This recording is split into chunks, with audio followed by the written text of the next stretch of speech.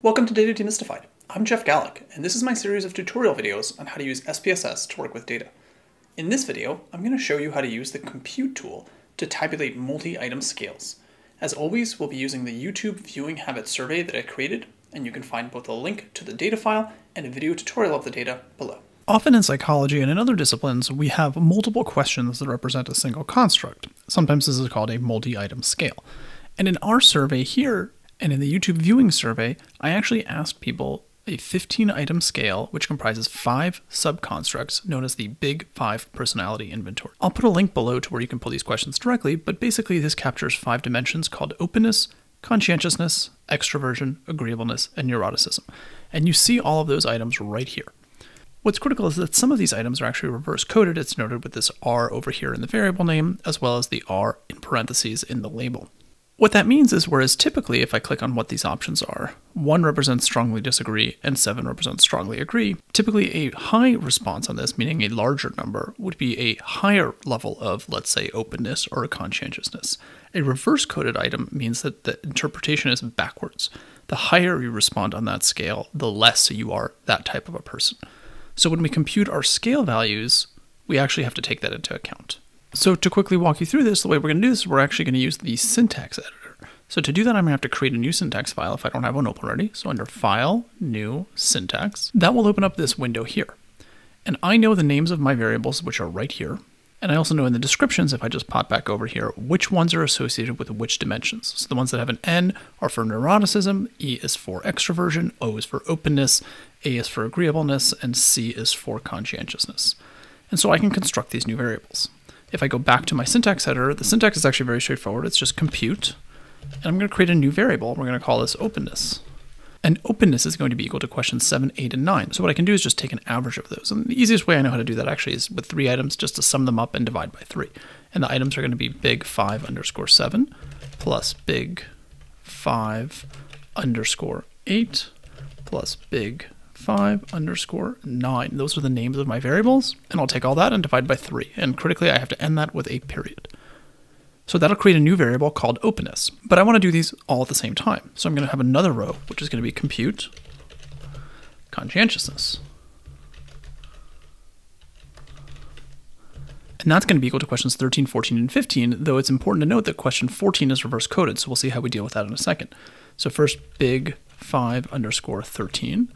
Plus variable 14, but again, that's reverse coded. So to reverse code that, we simply take 8 minus big 5 underscore 14 underscore R. That's the name of the variable. Now, the reason that works is this is a 7-item scale. And to reverse a 7-item scale, meaning to invert the inference of any of the items, what we do is we take the value 1 above that scale and subtract the response from that. Because we'll see that if, let's say, somebody says a 7, 8 minus 7 gets you to 1. If somebody says a 4, well, 8 minus 4 is 4, so it stays in place. So any value gets flipped over. We still need to then add to this composite the last item, which is big 5 underscore 15. And of course, I had to then divide that all by 3. So divided by 3. That's all set, and we can now move on to extroversion. So compute extroversion. And that's going to be equal to items 4, 5, and 6. So big 5 underscore 4. Whoops, I got to add that parenthetical back here. Plus big 5 underscore 5 plus item 6 reverse coded again, which is just 8 minus big 5 underscore 6 underscore R. And then we close the parentheticals for both of those and divide by 3 again. So that's the computation for extroversion. Let's do agreeableness next. So compute agreeableness.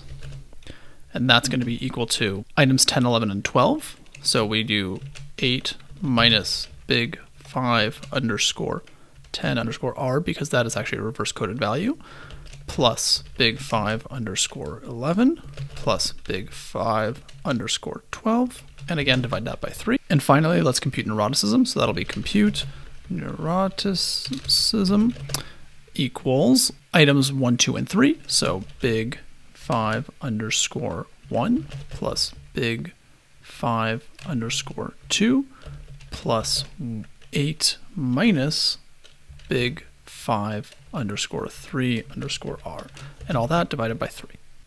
And before we run it, we actually have to terminate all this with an execute command. So execute, and now we're all set to go. So if I take all of these and I hit run, I will now create 5 new variables, all down here. And if we click into one of them, we see that these are now the newly created average values for our scale. So now when we want to actually compute something, we can use these values here.